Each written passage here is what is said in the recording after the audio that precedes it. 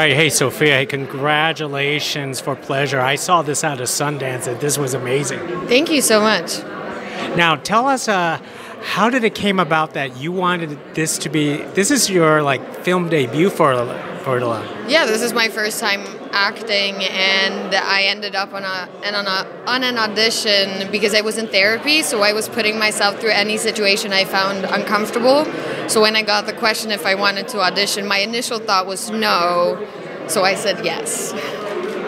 I was going to say, this is the subject of this film would make any actress uncomfortable.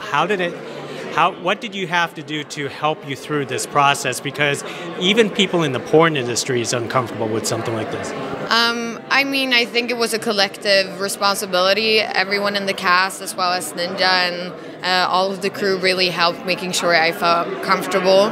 I think it's kind of like going to a gynecologist. You know that it's going to be uncomfortable, but they're also used to seeing people naked, and it's the same thing when I was working with adult actors, that I felt very safe in that environment. And the imagination is a very powerful tool. I'm not as naked as you might think in the movie.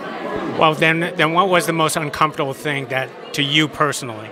The strap-on scene, for sure. I felt very uncomfortable being in a violent position and having to do that to another woman. It did not feel great. Yeah. So now, after this is out of the way, you ready for a more mainstream type of film? Yeah, I've already done a couple more projects and I have more coming, so this is not the last time I'll be on screen. Most excellent. Hey, congratulations. Thank you so much. Thank you.